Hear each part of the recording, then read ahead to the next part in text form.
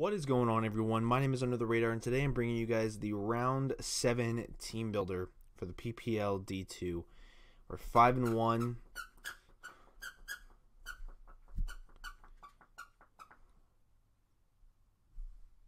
It's 3 o'clock in the morning, and this dog is still awake. I don't know why she's been giving me so much trouble lately, but whatever, I don't care.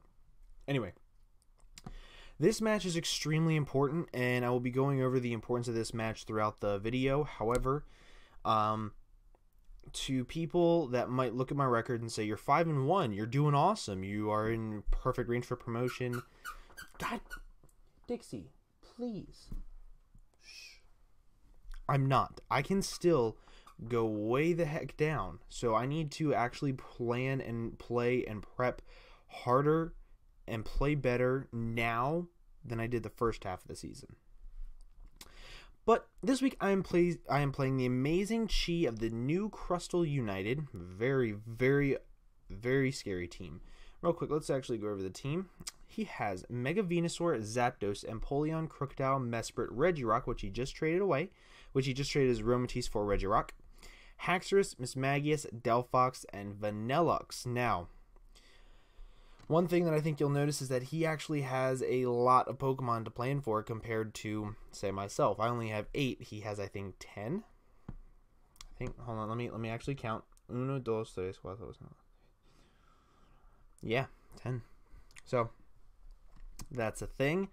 Real quick, if you look, you notice that he has a Mega Venusaur, Zapdos, and Empoleon core, which is extremely stupid, bulky, and good. He has 2 Defoggers and 4 Rockers. So Rocks will more than likely be up on my side of the field, so there's really no way of me even trying to get around it. Like, he can carry Rocks on so much that if my Defogger goes down or my Rocker goes down, he can instantly just get him up on my side of the field, and there's really no point in me worrying about Rocks this match. They're going to be there. It's just how it is. I don't want them to be there, and I'm going to try to prevent them as long as I can. And I think the easiest way for me to prevent Rocks on my side of the field is to get Rocks on his side of the field. Because like I said, he only has Defoggers. So that means that if I really want my Rocks gone, I have to get Rocks on his side of the field. So that's something to keep in mind. Another thing to notice is that Zapdos is the #1 Pokemon that I'm worst playing against. Excuse me real quick. Okay, I'm sorry about that. I had to reply to my girlfriend because like I said, it's 3 o'clock in the morning and she just left my house, so I had to make sure that she got home okay, but it's no big deal. Anyway, like I was saying, Zapdos is the #1 Pokemon that I'm worst facing against. I don't fucking know why. I hate facing that thing. We all have that one Pokemon that we are absolutely terrible at facing. We all have that one. By the way, I'm sorry I'm in my robe, but it's 3 o'clock in the morning. I don't give a shit. We all have that one Pokemon that we're really terrible at facing. I know for some people it's Mega Venusaur in draft-based leagues. I personally have never had a problem facing it. But Zapdos is my #1 worry. And pairing Zapdos with Mega Venusaur, a Pokemon that can give people problems that I don't have problems with, I'm worried that it's going to give me problems this match just because of Zapdos.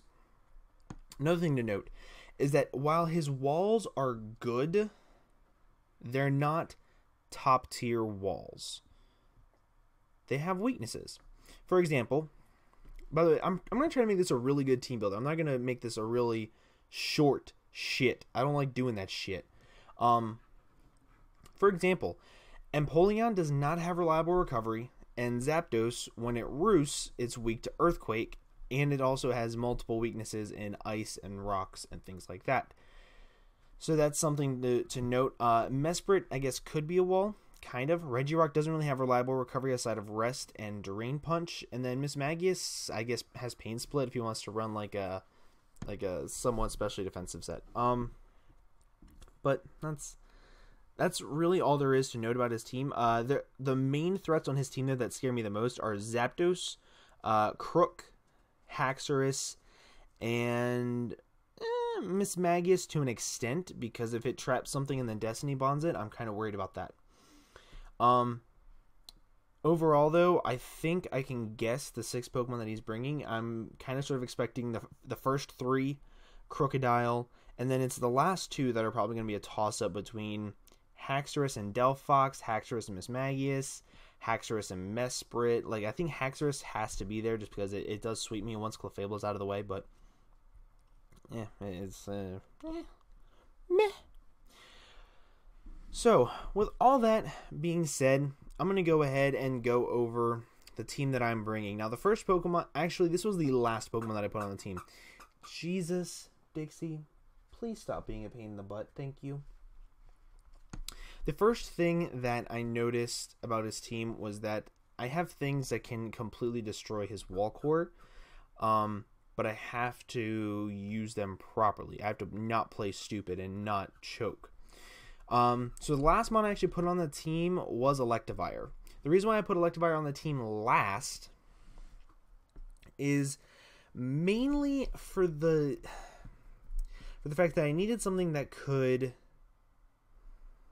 I don't know how to put this, just do all around chip. Because if I have this thing in on something and it gets chip damage off, it is then in range to die from something else. By the way, I know in the layout that I have 2 Pokemon highlighted. I do apologize for that. I just made these a couple minutes ago. I'm tired. Suck a dick. Jesus. So, that's basically what I wanted this Electivire for. I was tossing up the idea between Scarf Jirachi or Electivire.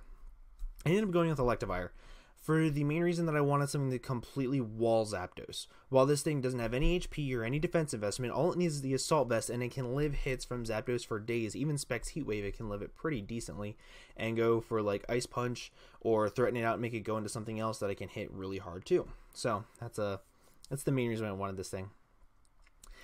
The spread, I didn't really know the best way to go with the spread, because I wanted something to where Volt Switch and Psychic would hurt a lot.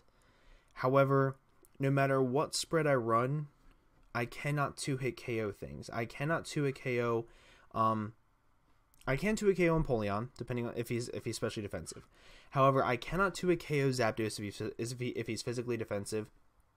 And with Psychic, I can't 2-hit KO Mega Venusaur if he's max HP.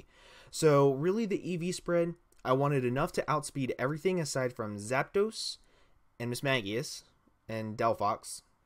Pretty sure that's, and Haxorus. So I wanted basically to outspeed Bandit Croak. That's mainly what I wanted.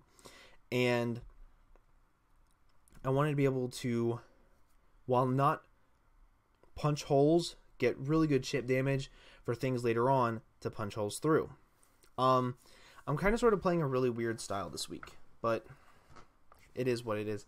And actually, if you guys will excuse me, I will be right back. My girlfriend called me basically, and she just wanted to talk to me before she went to bed, so I had to go talk to her for a little bit. But as I was saying, this thing isn't really there to punch holes, it's not there to sweep. It's there to weaken things for later on, because I have really, really interesting plans that's not my playstyle that he will not see coming. At least I hope. With that being said, the next mon on my team is actually going to be Gligar. Gligar, there we go. I'll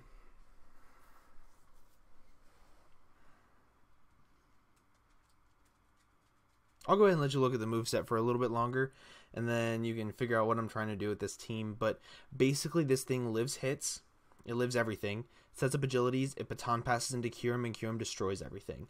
That is the only thing this thing is here for. It is here to live hits. It's here to live hits from Crocodile. Figure out what kind of set he is, if he's Scarfed, if he's Banded, or if he's bulky with leftovers. It is here to hopefully... This thing can actually do 50% or more to an Empoleon if it's specially defensive, which is amazing. In case you didn't hear me, I said amazing with 3 A's, 2 M's, and a Q. Like, it's freaking amazing.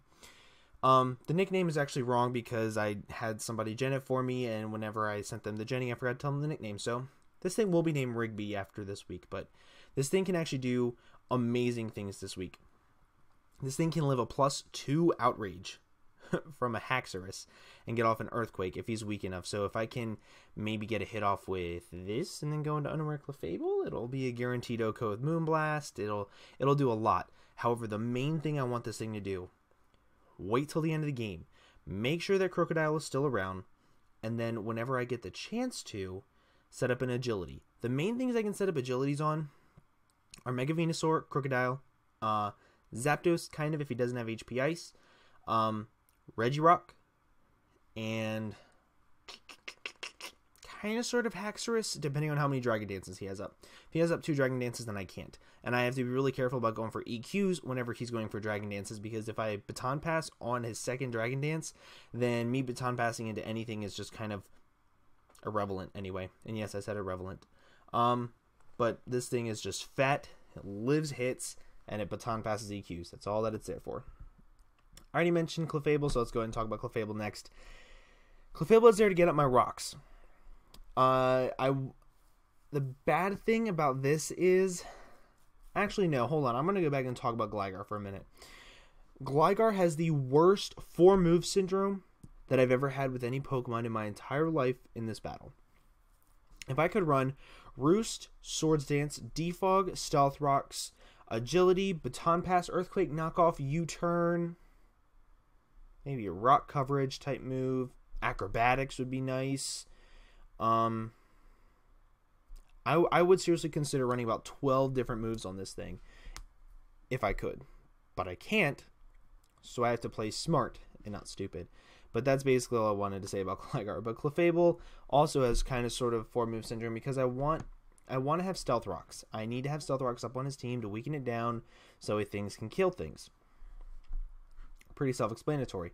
However, I need Unaware Clefable simply because I need to be able to take on Haxorus. If he starts setting up and he somehow gets up to +3 like I had one doing a practice match, I need to have this thing around so that way I can send it in. I need it to be at basically full health. If he's going to be Adamant Life Orb with Poison Jab, I need to have it basically full health to go for Moonblast and kill it. Otherwise, that's going to be a little bit of a problem. However, I think he's going to be running Lumberry because I do have a lot of status on my team. I've been known to run Thunder Wave on this thing. I've been known to do a lot with like Toxic and things of that nature. So I kind of sort of expect him to be running Lumberry with Outrage to cure the confusion if necessary. So that's what I think is going to happen there.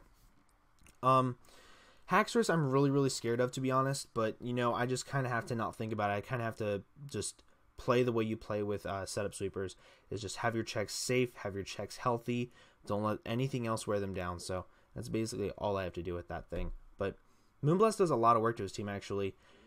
It hits Crocodile, Mesprit, Regirock I've already dealt with a Regirock with Clefable. Granted, it was a completely different set, but still Clefable can take it on pretty well, especially if he's like the Rock Polishing Weakness Policy set.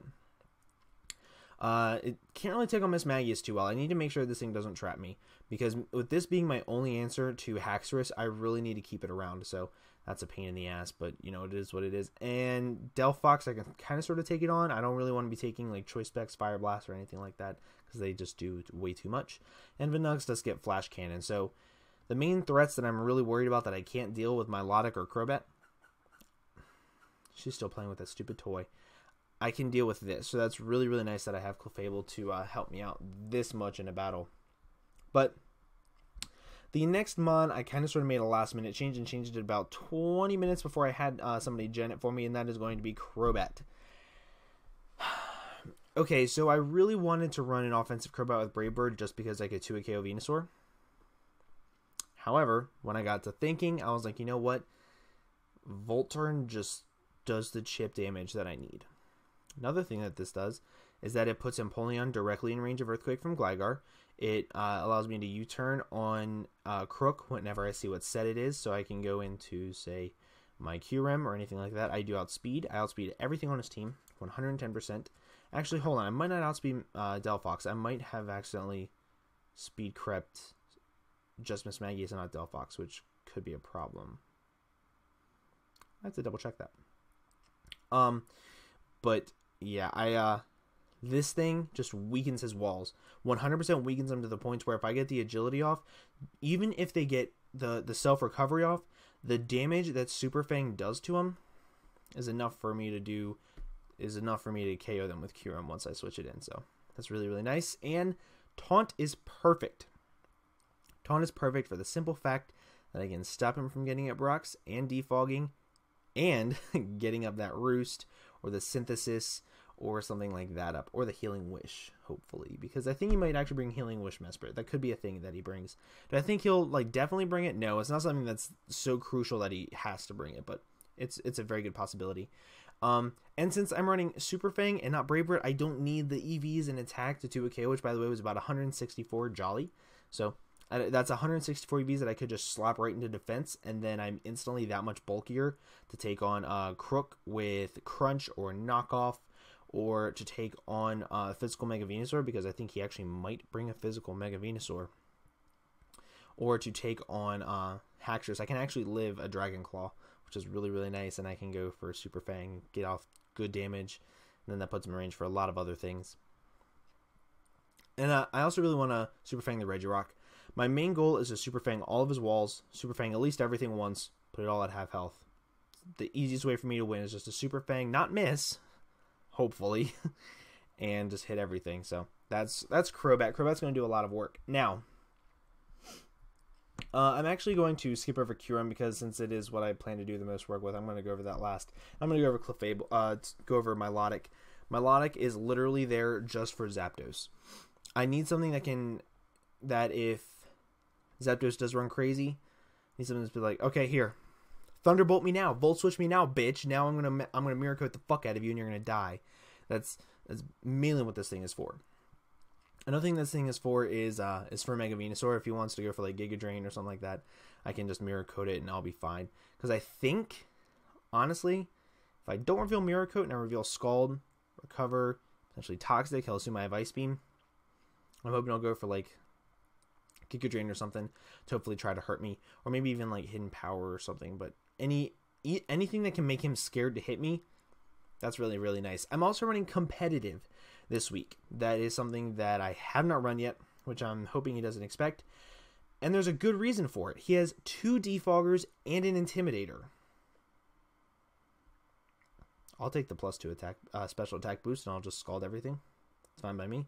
That means that I can guaranteed force him into something like Mega Venusaur, and since I'm going to have the attack boost, he's going to want to either Toxic Stall me or hit me really freaking hard. And if he really hits me really freaking hard, then I'm just going to Mirror Coat him, and he's going to die. And if he Leech Seeds me or Toxics me, I'm going to switch right out. Like, there's not really a problem with him Leech Seeding me. Toxicing me, that's a different story, but that's fine. I'm also running Toxic because I want a Toxic Zapdos. I have multiple different ways to check Zapdos. That's because I'm so worried about it. I also want to be able to Toxic something like Haxorus and hopefully pop its Lum before it can actually set up. So if I'm in with this thing, he knows I don't have Ice Beam, I only have Scald. I'm hoping I can Toxic it, break its Lum, then be good to go. That's really, really what I'm hoping, actually. But this thing is just specially defensive. It hits decently hard. It can burn. It can Toxic, and it's going to be fun. It's going to be annoying. It's going to be really, really fun for him to deal with. Not really. The last model on this team is, in fact, Kyurem. Kyurem is my win condition. I'll say it again. Kyurem is my win condition. Earth. Okay, I'm going to go down the list. Psychic, 2 KOs, defensive Venusaur. Ice Beam, 2 KOs, specially defensive Zapdos. Earth Power kills 2 KOs, specially defensive Empoleon. Ice Beam kills Crook, Regirock, Haxorus.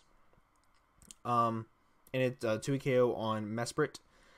Ice Beam just does so much work. It does so much work. Like this thing, if I can actually get the Agility Baton Pass off, I win. Especially if it's late game and his team has been worn down. Shit. This thing will do so well.